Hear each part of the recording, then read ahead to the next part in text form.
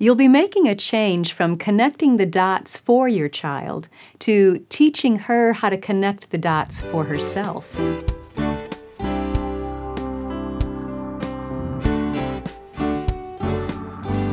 Welcome to the Simply Charlotte Mason podcast. I'm Sonia Schaefer.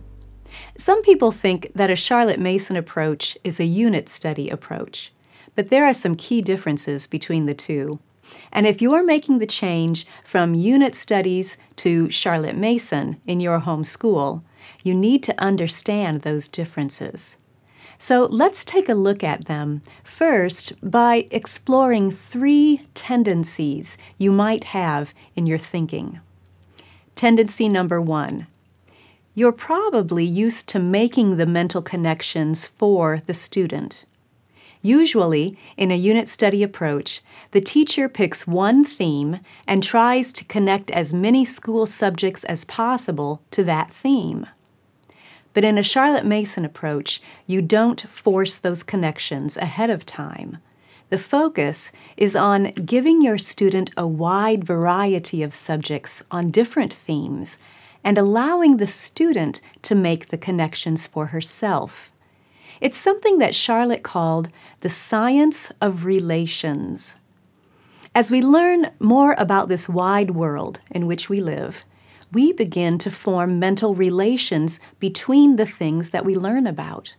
Perhaps you're learning about Greek mythology in history, and you read the story of Prometheus. A few days later, you read the next poem in your poetry book, and that's Poems by Longfellow. That poem that you read is called The Lighthouse. Completely different topic from Greek mythology. But near the end of that poem, the poet calls the lighthouse a new Prometheus chained upon the rock, still grasping in his hand the fire of Jove. Suddenly your mind lights up. You've made a connection. You understand that relation for yourself. It's your own possession.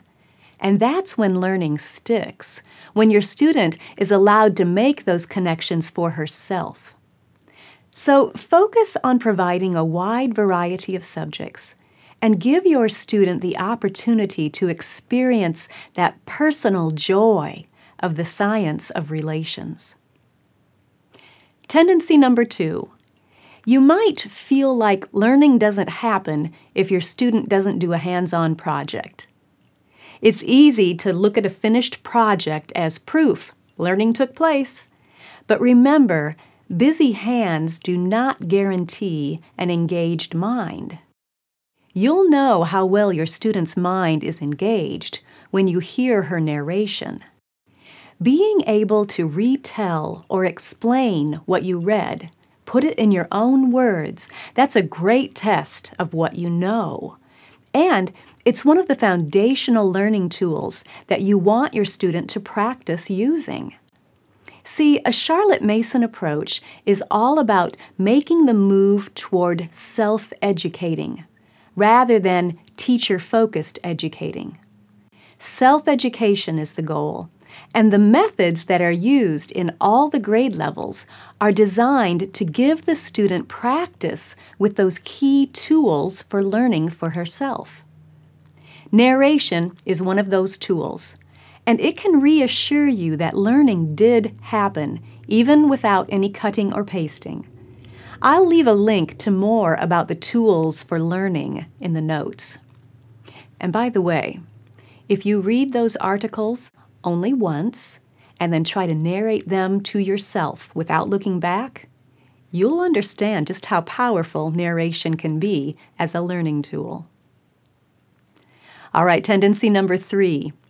Perhaps you worry that your child will get confused with a wide variety of subjects and no common theme. Well, maybe it will help to look at it from a different direction. Variety is the spice of life. Rarely does life fall neatly into one common theme. Variety is what keeps life interesting, and variety in lessons can help to keep them interesting and enjoyable. Think of your lessons as meals for the mind. Just as you don't serve all one type of food for your family's meals, So you don't want to serve all one theme in your family's mental meals.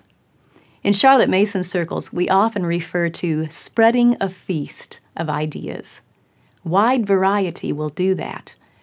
Variety will also help your student, over time, get into the habit of looking for her own connections, and thus mentally interacting more with what she's learning.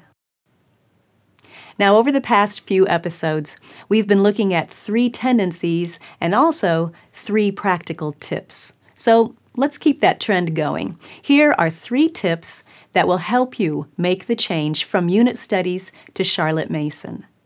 Tip number 1, be sure to make regular entries in your Book of Centuries. A Book of Centuries is basically a timeline in a book. Each 2-page spread covers 100 years, a century. Every time you read about a person or an event, flip open your Book of Centuries to that appropriate page and make an entry. Over time, as you enter more and more people and events, you will start to see connections between them. When you flip open to a century to enter a new person, you'll see all of the other people you've already studied who lived in that same century. That's what will help tie everything together. You don't have to tell your student who all lived at the same time in history. Just be faithful to make those Book of Centuries entries, and your student will see it for herself. I recommend keeping a family Book of Centuries when the children are young, so they can see how it works.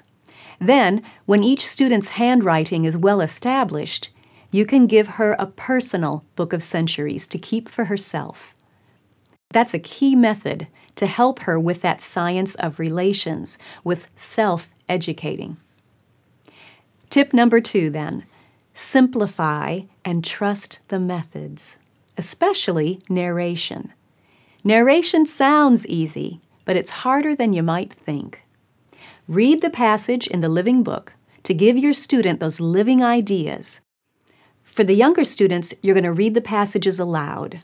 Older students can read it on their own. So read the passage and then ask the student to put that passage in her own words. Sometimes that narration might just be her talking, and that's okay. The mental process that she's going through in order to tell you, that will help cement the knowledge in her mind.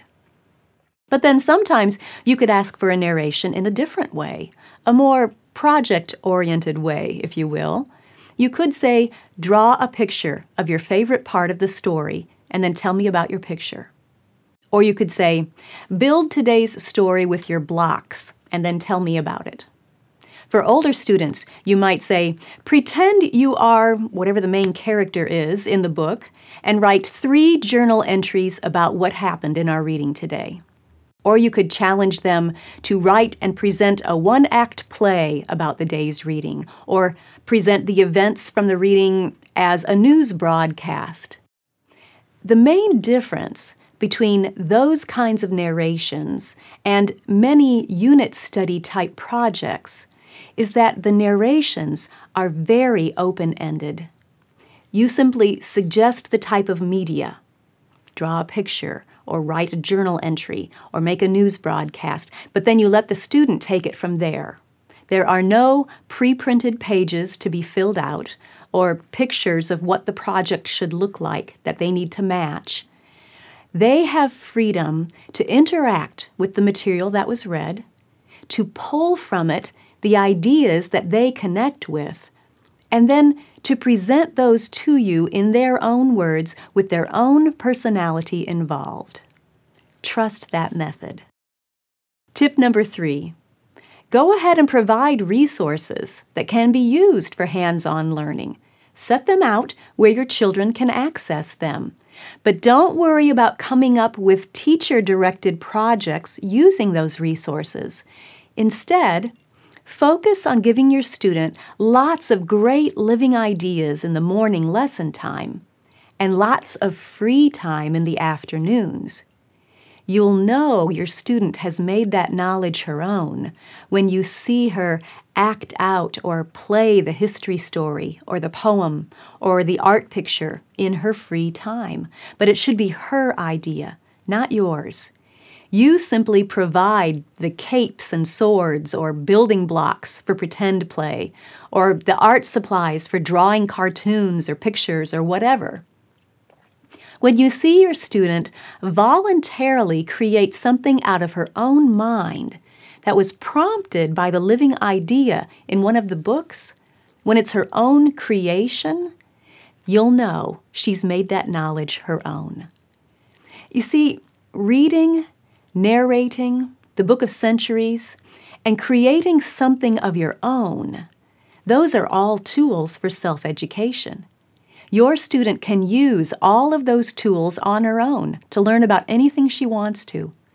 Those methods are not dependent on someone else telling you what to do.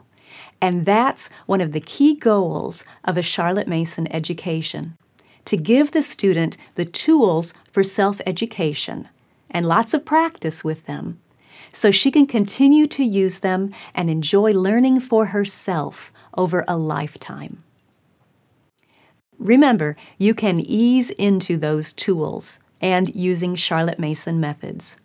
I'll put links in the notes to direct you to the episodes that outline how to make the switch gradually, one step at a time, as you're ready. If you enjoyed this video, subscribe through iTunes, Google Play, YouTube, Facebook, Instagram, or your favorite podcast app so you don't miss an episode. You can also subscribe to the audio version of this podcast or read the blog post on our website at simplycharlottemason.com. All of those links will be in the notes, along with links to the resources that I mentioned. Thanks for joining me. See you next time.